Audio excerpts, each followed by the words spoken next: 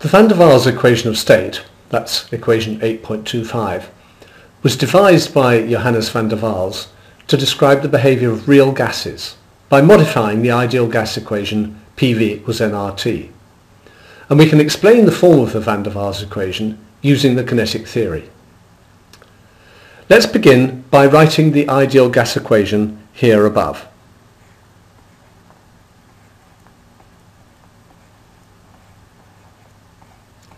So that's for ideal gases, and the van der Waals equation describes real gases. The right-hand sides of the two equations are exactly the same, so let's focus on the left-hand sides, and first the pressure term.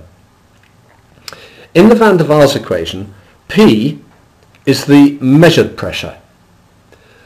The kinetic theory for an ideal gas assumes that there are no intermolecular forces, but in a real gas there are attractive forces between the gas molecules, and these hold the molecules back a bit.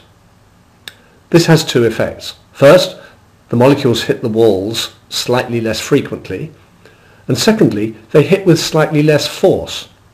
And both of these effects make the pressure less than the ideal gas law would predict. To make up for this, the van der Waals equation introduces this term, A times n over v squared, where A is a constant for a particular gas. But why the n over v squared term? Well, n over v represents the concentration of gas, and the more concentrated the gas, the closer the molecules are together, making the attractive forces greater.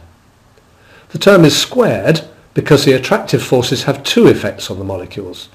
They hit the Waals less frequently and with slightly less force. Now let's look at the volume term. V in the van der Waals equation is the measured volume.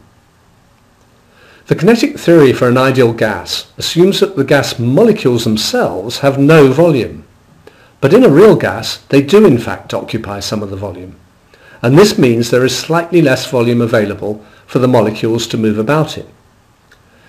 To make up for this, the van der Waals equation reduces the measured volume by the factor n times B, where B is a constant for a particular gas.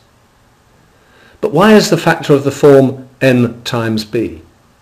Well, B represents the volume that is unavailable because it's occupied by the gas molecules themselves. And this is for 1 mole of the gas, so you multiply it by n, the number of moles of gas in the sample, to get the total volume occupied by the gas molecules. So, the van der Waals equation adjusts the measured values of P and V for real gases to make them follow the ideal gas law. In reality, the ideal gas equation gives pretty accurate results, especially at high temperatures and low pressures.